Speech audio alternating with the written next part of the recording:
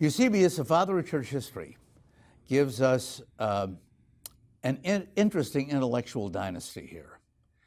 The gospel tells us, of course, about the beloved evangelist John, but it doesn't tell us that his ace pupil was Polycarp. And Polycarp was later the bishop of Izmir, or Smyrna it's called in the ancient world, one of the 7 churches of Asia Minor, as a matter of fact.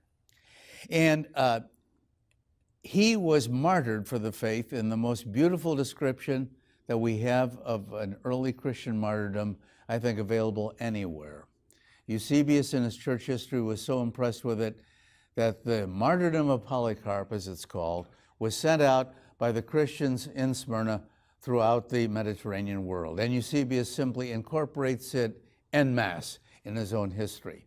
And it's an interesting story. Polycarp was indeed so well loved by the Christians there. They wanted to keep him out of trouble because everybody at the games in Smyrna were trying again to get the governor to persecute the Christians. And Polycarp in particular, the father of the Christians. And so they wanted to arrest him, but they had kidnapped Polycarp, that is, the Christians did, to a farmhouse about 10 or 15 miles north of Smyrna.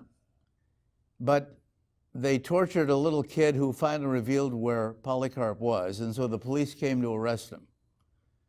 And so Polycarp welcomed them and said, "Do you mind if I pray upstairs right before we leave?" And I guess they fed the arresting police donuts or whatever else. And then they came down, and he was welcomed inside the chariot of the chief of police, whose name was Herod, by the way. And the chief of police, we had such details that he scraped his shin as he got onto the chariot. And on the way to the amphitheater, where they were bad-mouthing the Christians, he tried to convert Polycarp to paganism, and he wouldn't do it.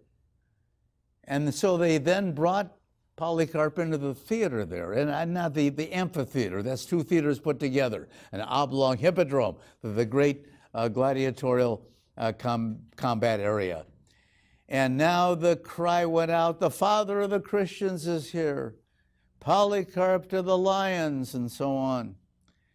And the governor, the Roman governor at the time, again tried to dissuade Polycarp.